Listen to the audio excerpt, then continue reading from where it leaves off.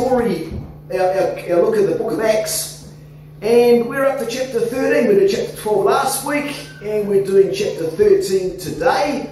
And in chapter 13, we discover, if you've read the book of Acts, that the first missionary journey takes place. And Paul and Barnabas, they are sent out by the Gentile Antioch church on the first missionary journey.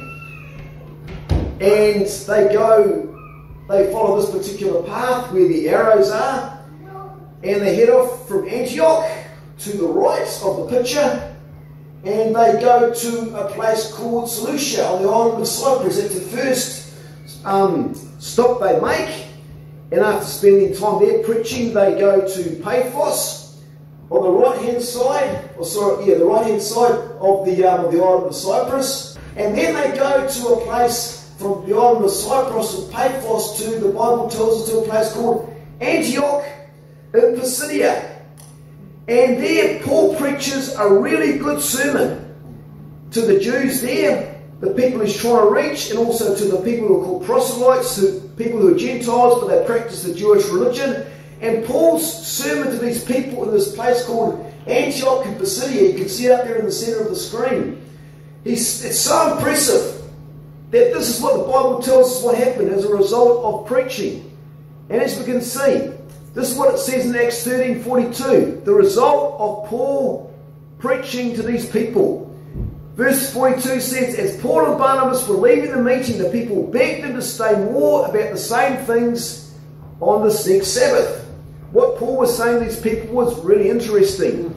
After the service, many Jews and a lot of Gentiles who worshipped God went with them, and Paul and Barnabas begged them all to remain faithful to God who had been so kind to them. So obviously some people had been converted to Christianity. And the next Sabbath, verse 44, almost everyone in town came to hear the message about the Lord. So there was a revival taking place, and good things were happening in this place called Antioch in Pisidia, where Paul and Barnabas were preaching. But something happened. It says in verse 45, this is the verse I want to concentrate on today. When the Jewish people saw the crowds, they were very jealous. They were very jealous. Now, jealousy is never a good thing. I don't know if you've ever noticed this take place in your home. One kid gets jealous of the other kid. Now, the Bible gives us a few reasons why we should never, ever fall into the trap of getting jealous. Come on. Turn to the person next to you and say, jealousy is bad. It's very bad, isn't it? But these Jewish people, they were jealous of Paul and Barnabas. Now jealous, there's a couple of reasons why the Bible tells us jealousy is not good for us. First of all, jealousy is bad for your health, because the Bible says in Proverbs 14:30, a sound heart is like life to the flesh, but envy the rottenness of the bones. A sound heart is the life of the flesh, but envy or jealousy is the rottenness to the bones. Now, a quote, I found this on the internet yesterday. It says, don't worry about the people who aren't happy for you, because they probably aren't happy about themselves either. Isn't that true? People get jealous. Someone said a jealous woman does better research than the FBI. Anyway, here's another point. Now, jealousy is also bad for your spirit. It leads to sin. Now, if you look at the story of Cain and Abel, how Cain, the older brother, was jealous of Abel because Abel had favour with God because he gave a better offering, he gave a better sacrifice, and Cain got jealous. And because Cain got jealous, the Lord noticed that and says to Cain the following thing, what's wrong with you? In Genesis 4 verse 6, the Lord said to Cain, what's wrong with you? Why do you have such an angry look on your face? And verse 7 says, if you had done the right thing, you would be smiling. But you did the wrong thing. And now sin is waiting to attack you like a lion, and sin wants to destroy you, but don't let it. Now the sin of jealousy led to murder. Isn't that right? Yeah. And jealousy has been around ever since Cain and Abel, to be honest. Now, jealousy even takes place in my family, believe it or not. Have you ever noticed, we've got some dogs here this morning, have you noticed dogs get jealous of kids? Have you noticed that before? A new baby comes along with the family and the dog gets jealous of the baby. It's interesting. So, I mean, yes, I mean, it's an interesting concept, isn't it? But I remember when Alan was born, one time, Daniel, you don't remember you said this, but you accused your mother once of saying that she loves Alan more than she loves you. You were jealous. You don't remember that, do you? I'm just embarrassing you now. But the same thing happened when Timmy was born. When Timmy came along, I know that Alan was very, very jealous of Timmy. Because kids get jealous, don't they? They do.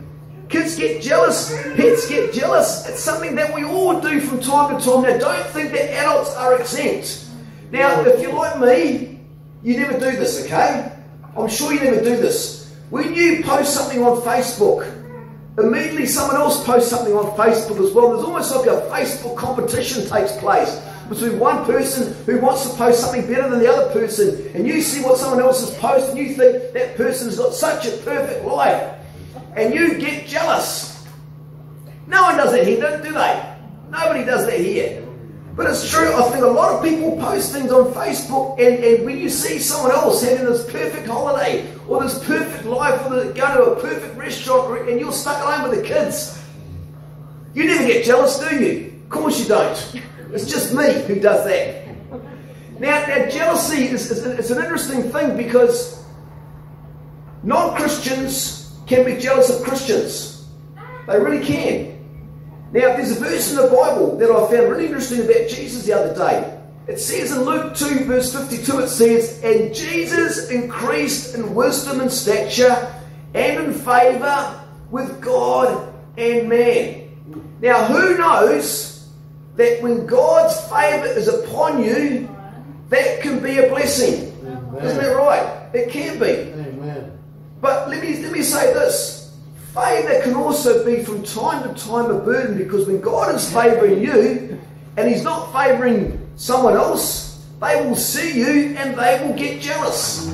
And not everyone is going to react favourably to God's favour on your life. We should be seeking for God's favour. We should be searching. We should be asking God for it. But sometimes it comes with a catch. And the people, and the Bible says that Jesus had the favour of God on him, obviously. But also, when you think about it, a lot of people were jealous of Jesus. And one of the reasons why He got crucified was because the religious leaders and Pharisees would see that more people chose to follow Him. He was taking away their power base. They got jealous, and so one of the reasons that was one of the reasons why they crucified Him. Favour can come with a burden, because people can get jealous of you. They can get jealous of you. But you know what? And I'm sure no one here has ever experienced this before. No one here has ever felt this before. I'm just putting my tongue in the side of my cheek. Okay? Because, I'll be honest with you, Christians can sometimes get jealous of non-Christians.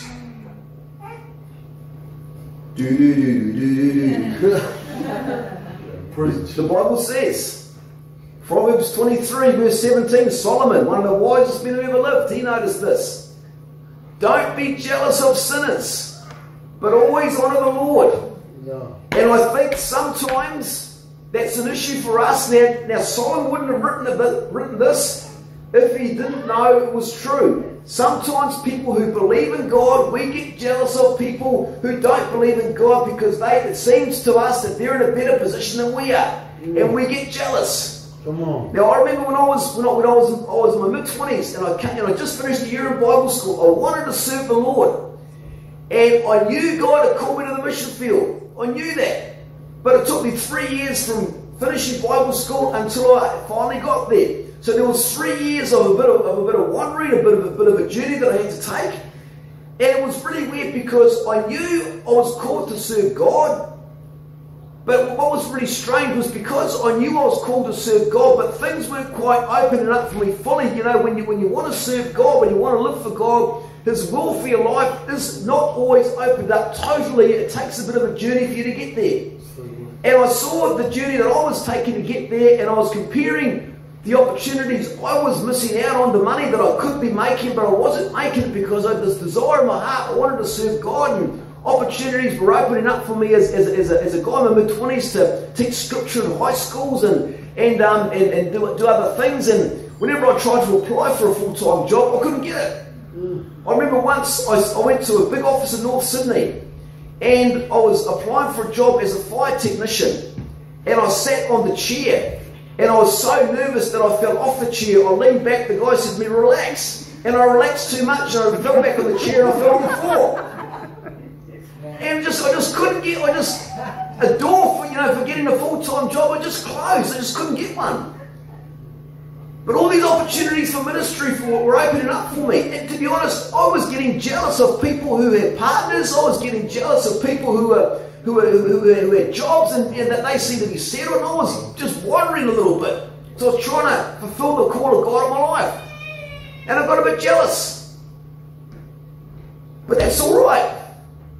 You know, the Bible says sometimes, it says in Luke 9:58, it says, and Jesus said to them, foxes have holes and birds of the air have nests, but the Son of Man has nowhere to lay his head. Sometimes it's like that as a Christian. You feel a bit unsettled sometimes because God's will for you hasn't been totally revealed. And you might get a bit jealous of those who do seem settled. But I want to say this. Even though Christians have the capability, the capacity of being jealous, they are also capable of experiencing joy. Isn't that right? Amen. Because it goes on to say in Acts chapter 30 verse 52, verse 45 talks about the Jews who are jealous. The jealous Jews. But then there were the followers of Jesus. And it says in Acts 13:52, it says the disciples, the people who came to Christ in that particular city, they weren't filled with jealousy. The disciples were filled with joy and with the Holy Spirit. Now I don't know about you, but I would prefer to be full of joy instead of jealousy. Anybody with me on that point? Just raise your hand. Give me a little bit of... I mean, joining us, not that boring. Come on, stop yawning, okay? Come on. We are capable of experiencing joy, but we're also capable of experiencing jealousy. We are. Now, David wrote the following about envy in Psalm 37. He said, don't be annoyed by anyone who does wrong and don't envy them. They will soon disappear like grass without rain. Trust in the Lord. Live right. The land will be yours and you will be safe. Do what the Lord wants and He will give you your heart's desire. Let the Lord lead you and trust Him to help. Then it will be as clear as the noonday sun that you are right. Be patient and trust the Lord. Don't let it bother you when all goes well for those who do sinful things.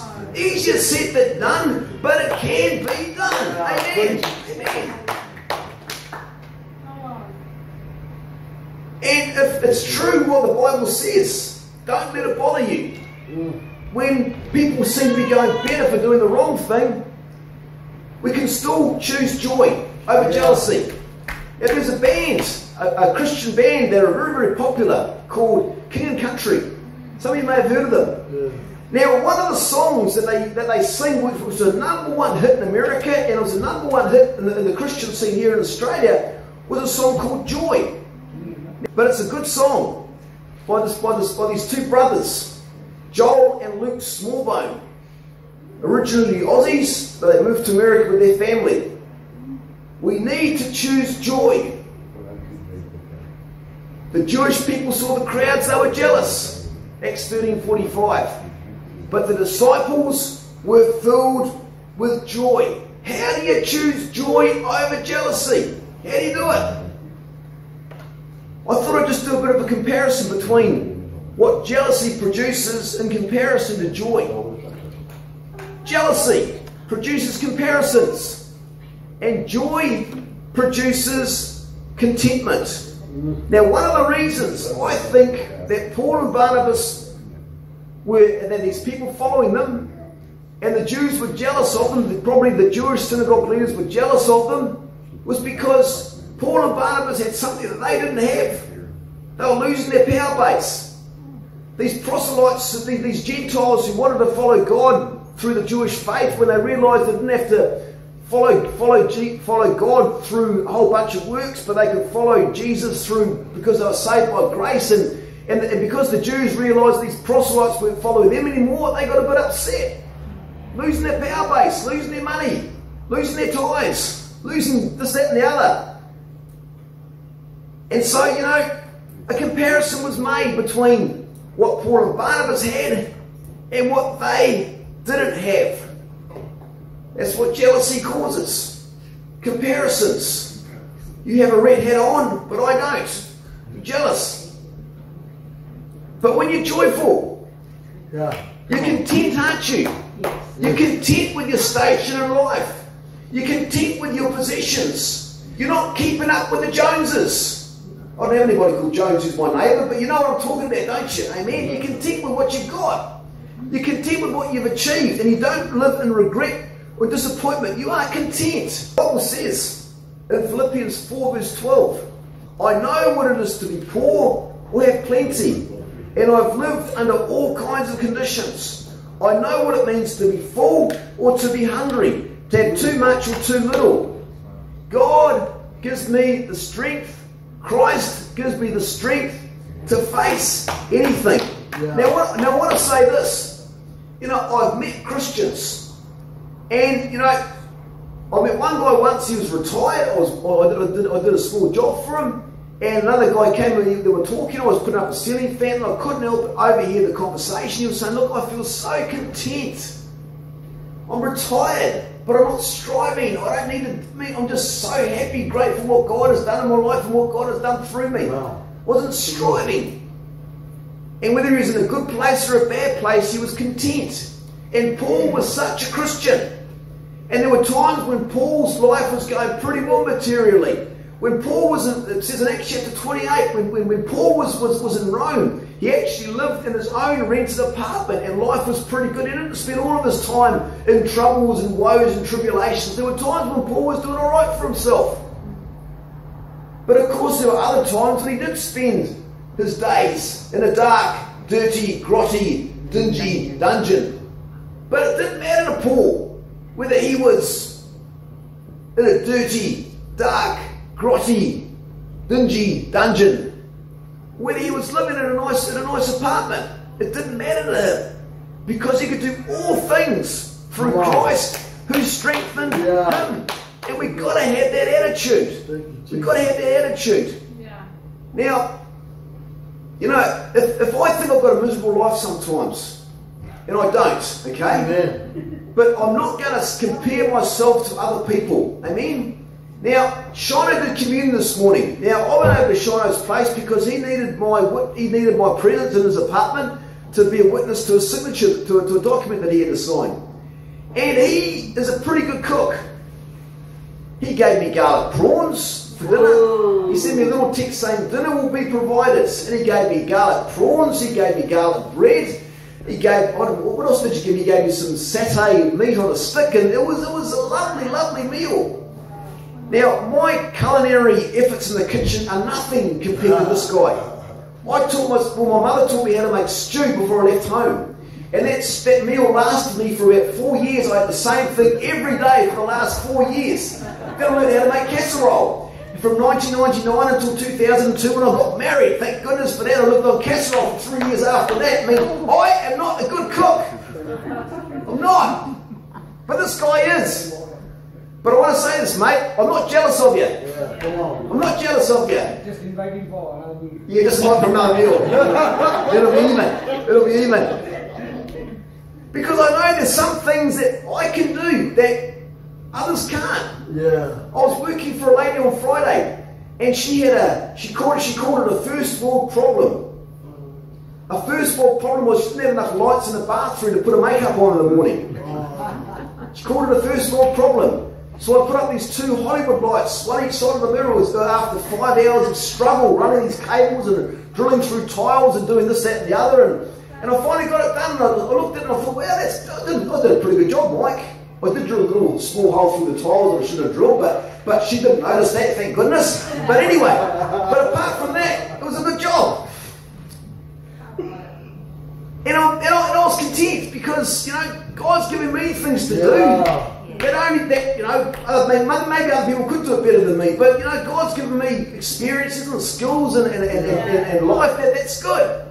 Don't compare myself. And because I don't compare myself, I'm content. Preach. I'm content. Here's another point. I've got to go quick. But jealousy produces careless speech, and joy will always produce consideration. Always. And the Bible says about these jealous Jews, how it says in verse 45, it's got it highlighted here in bold, they insulted Paul. Now, in another version, this is the contemporary English version, but the modern King James version says this. They contradicted those things which were spoken by Paul, contradicting and blaspheming. Now the word blaspheme means this. It means all derogatory speech. You want to speak bad of somebody, you will say something and you don't care what you say. You ever notice it works sometimes? Some people might use God's name in vain. They don't know what they're saying. They don't care what they're saying, and they're using God's name as a swear word. Not good. Now there are times in the Bible when people blaspheme, when they use God's name in a careless way. Goliath blasphemed God before David put a stone in his forehead and killed him. But let me just say this: when someone is jealous, very often that's characterized by a carelessness of speech. They will lash out, won't they? And say things they regret later on. You ever noticed that before? Someone's jealous. You don't care what they go. You don't care what they say. And it's true. Boys can be living with their single mums for years, getting all their mother's affection. Mother finds somebody. That male becomes a stepdad. The teenage boy might get jealous of the stepdad because suddenly the mother's affection is on the stepdad instead of him, and he gets. And you've got to work through those problems as a family sometimes, don't you? You do. But what do I say this? My son Alan, he's got a bit of a temper at home. He's in Sunday school, he can't hear me. But I sat down with him the other day because he just lashes out. I don't know why. He just gets upset for no reason. And I says to him, look, the Bible says in Proverbs 16:32, greater is he who can control his temper than he who can take over a city. And so I spoke that to him at the dinner table. Did he understand me? Did he get me? No, he didn't. Now, you've got to watch yourself, mate, because you deliberately stir your brother, don't you? To get him upset, because it's so much fun, isn't it? But you've got to, it's like that, isn't it? People just lash out, they don't care what they say sometimes, and it gets them in trouble. Yeah. But I want to say this. Come on. A person who is joyful is considerate with their speech. Yes. They are. Now the Bible says in Hebrews chapter 12 verse 2, it says, how Jesus, the author and finisher of our faith, who for the joy that was set before him endured the cross. When Jesus was carrying the cross on his back, where they nailed his hands and feet to the cross, and he was suffering up there for a few hours, he wasn't smiling. It was agonizingly painful for him. But he was still full of joy. Yeah. And the reason why I know he was still full of joy, because the Bible says, but also he was considerate in what he was saying to people, even when he was having his own problems up there on the cross. Yeah. Now there are seven sayings of Jesus in the Bible, things that he said when he was crucified. Now 3 of them are to do with being considerate to people. He's up there on the cross. Praise to Father God. Jesus, God Father, forgive them. They don't know what they're doing. Yeah. Considerate other people who didn't know what they were really doing. Yeah. Thief on the cross, concerned about his eternal welfare, concerned about the destination he was going to go to. Jesus was considerate to him, saying, look, I say to you, you're going to be with me in paradise. Be considerate of somebody, because he's full of joy. And he sees his mother. His mother's grieving, and she's probably grieving because she doesn't know what the future holds for her, because Her oldest son, who's supposed to look after her, is almost dead on the cross. Says to John, look after my mother. Says to Mary, look, this is now the person who's going to look after you. Being considerate, even in great pain, because he was full of joy. Yeah, and someone who is full of joy, if a Christian's full of joy, amen. Now, I love that song you guys sang this morning. This was not planned, was it? Because I wanted to read these verses out. It says, in Galatians 5:22, it says, God's Spirit makes us loving, happy, peaceful, patient, kind, good and faithful, gentle and self-controlled. Okay? So when we come to church, we're full of joy, and that joy is expressed by consideration in our speech. Do I hear an amen to that? Amen. Now I've got to be careful what I say now, don't I? Okay? Because I'm guilty of being sarcastic from time to time, and sarcasm can hurt people, so I've got to be careful sometimes. I mean, it's just that dry New Zealand sense of humour that I've got, but I've got to consider it. Amen? Right. It's not always, it won't be right, okay? Last one, I'm going to finish on this. Jealousy produces conflict, but joy produces care. That's not right. What I wanted to say was, jealousy produces fighting, doesn't it? Yeah. But joy will always produce faith. Come on.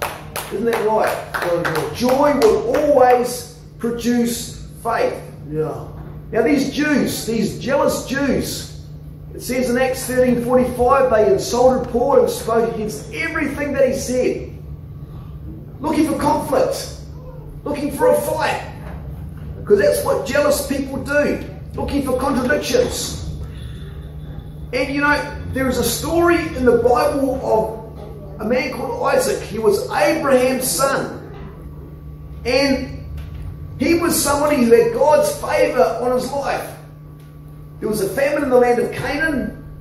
He wanted to follow his father's example and go down to Egypt. Abraham did that. Didn't work out for him. But he wanted to go down there. God spoke to him specifically and said, don't go to Canaan, but rather go to a place called, just stay here. He ended up going to a place called Gerar, which was where the Philistines were. And when he was in this place called Gerar, God blessed him exponentially. And the Bible says in Genesis 26:13, he was so successful he became very rich, but the locals got jealous. And they expressed their jealousy by picking a fight with him. And it says in verse 14, it says, the Philistines were jealous of the large number of sheep and goats and slaves that Isaac owned. And verse 15 says, they stopped up the wells that Abraham's servants had dug before his death. Now these wells belonged to Jacob because Abraham had dug them. And because of Isaac being the son of Abraham, he had the right to access the water from these wells. But instead, these shepherds, these local shepherds, because they were jealous of Isaac's success, they came along and said, we'll fix you, we'll sort you out, mate. And they got a few shovels out, got a few pickaxes, and they just put a whole lot of dirt, and they stopped the well up. Looking for a fight, looking for conflict. And the Bible says when they filled in one particular well, it says in verse 21, it says, Isaac's servants dug another well. The shepherd also quarreled about that well as well and saying, this belongs to us. So that well was named jealous. Conflict and fighting is always a characteristic, a sign that somebody is jealous. Now, they were jealous. Now the Bible says in James, you get double barrels this morning, aren't you? I'm not preaching for about 3 weeks, so aren't you? So I'm making the most of my opportunity. Come on. But the Bible says in James chapter 4 verse 1, and James was writing to Christians here. He says, why do you fight and argue with each other? Isn't it because you are full of selfish desires that fight to control your body? You want something you don't have and will do anything to get it. You will even kill, but you still cannot get what you want, and you don't get it by fighting and arguing. This is what you should be doing, guys. Come on. Don't fight with somebody because they have something you don't, but pray. Yeah. Pray about it. Show a bit of faith. It's a much better alternative to fighting. Isn't that right? Yeah. Much better alternative.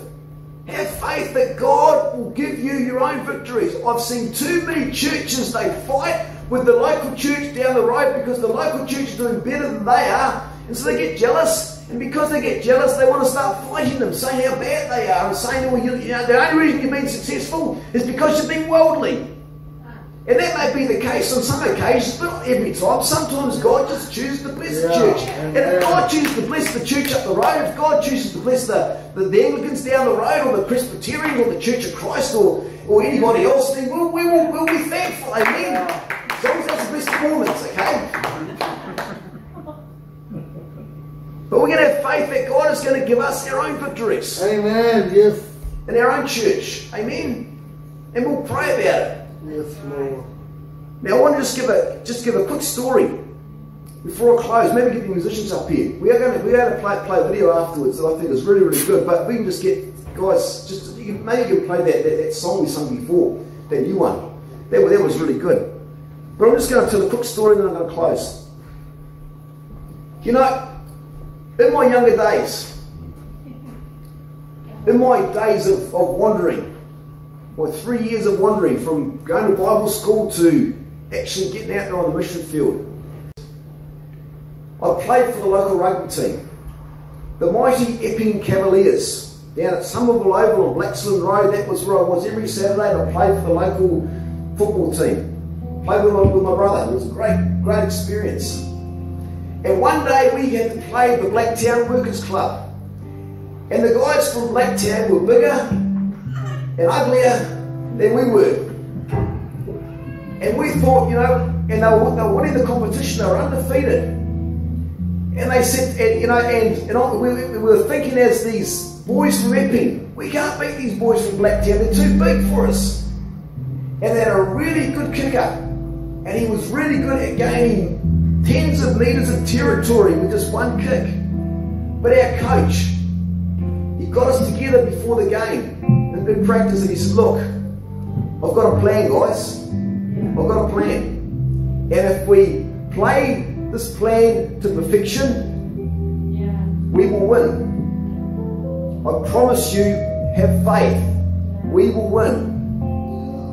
And I was what they call a flanker. It was my job to harass the back line, for those of you who know anything about football, to harass the opposition. And he said, Mick Hennessey, he used to call me Mick, because all Australians call me Mick for some reason. New Zealanders call me Mike, but the Aussies call me Mick.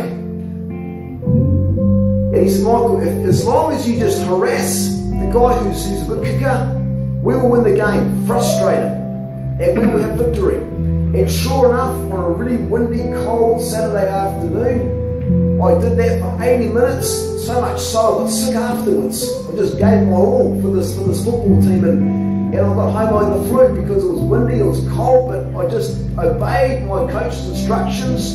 The other guy on the other side of the scrum, he did the same thing, and we had a victory. We had a victory. Even though we didn't have the playing stock the other team did, because we had faith in our coach and we followed his instructions, God gave us victory. Amen. And you might think, you know, someone else has got something better than you.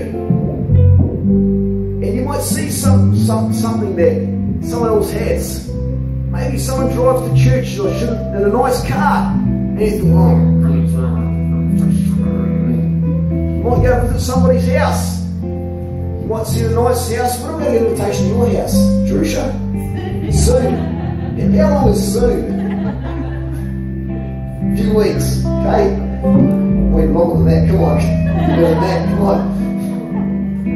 I might go to Jerusha's house and she had it spick and span, looking really nice, and I'll be looking there and look what she has and what I've got. I'll be just have a bit of a whinge and a mumble to myself. Start picking out all the problems in it. Picking out all the faults in the building, saying, just because I'm jealous. But I'm not going to do that. Because I choose faith over fighting. Amen? Yeah. And I believe God can give me my victories. Amen? Jealousy produces comparisons. Careless speech and fighting. Joy produces contempt. faith. What are you going to choose today? Everybody watching on YouTube, what are you going to choose today? The song we're going to sing, just detailing the fruits of the Spirit. When you do choose to give your life to Christ, when you do choose, amen, to follow Him, your portion, your possession, is a greater capacity to love, a greater capacity for joy, an inner strength that is not dictated to you by circumstances, a greater capacity to have peace, a greater capacity to have patience. Even in the workshop, Kingy, when you sharpen a knife and you cut your finger again, amen? All those things, yes. Patience with your co-workers. But it all starts when you make a choice, don't you? To choose joy, amen? And to choose Him over the alternative. So we're just going to stand this morning and we're just going to pray a prayer. And if this is you this morning and maybe you feel a little bit jealous lately, that's alright. Forgive you. God will forgive you. But just today, amen, we're going to choose joy, amen. We're going to follow this path, this trail for us, amen. So just pray this prayer after me out loud, amen. Just for the benefit of those that watch you on Zoom or wherever else. If you want to pray along, pray along. Lord Jesus, we come to you today. We thank you, Lord, for all the fruits of the Spirit. And we thank you, Lord, that one of the fruits of the Spirit is joy. And Lord, we choose joy over jealousy today. We choose not to compare. We choose to be content. We choose not to be inconsiderate with our speech, but we choose to be considerate. Lord, we choose not to fight and to be hostile and to get into conflict, but Lord, we choose to have faith in you. Always. In Jesus' precious, precious name.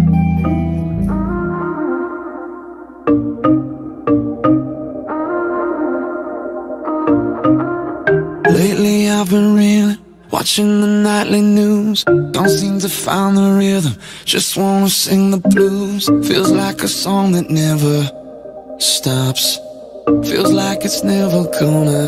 Gotta get that fire back in my bones before my heart turns into stone. So won't somebody please pass the megaphone? I'll shout it on the count of 3.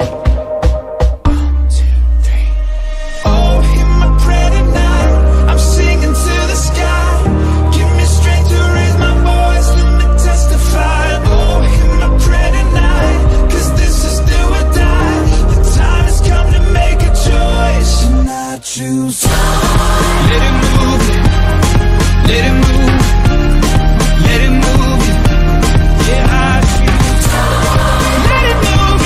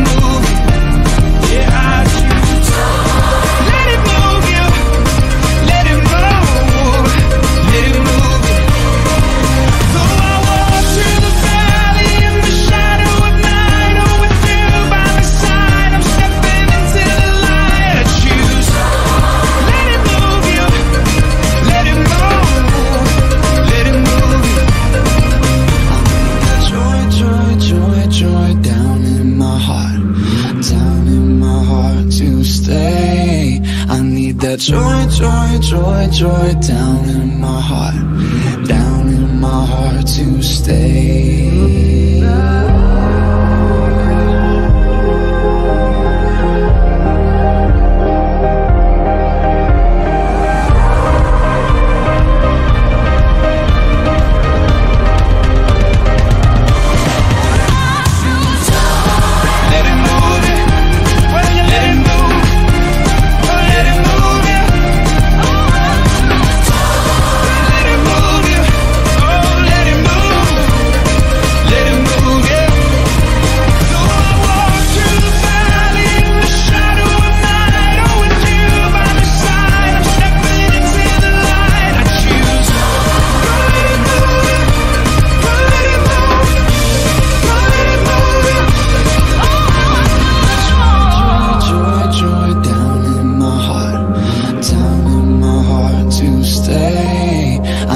Joy, joy, joy down in my